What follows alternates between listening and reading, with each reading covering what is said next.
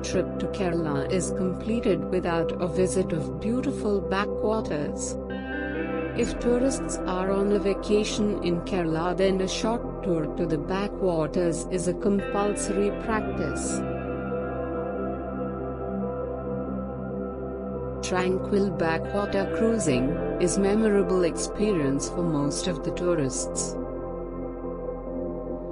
You must also include kayak in your schedule to explore the beauty of backwaters, where cruise can never take you. The backwaters have a unique ecosystem where fresh water from the rivers meets the seawater.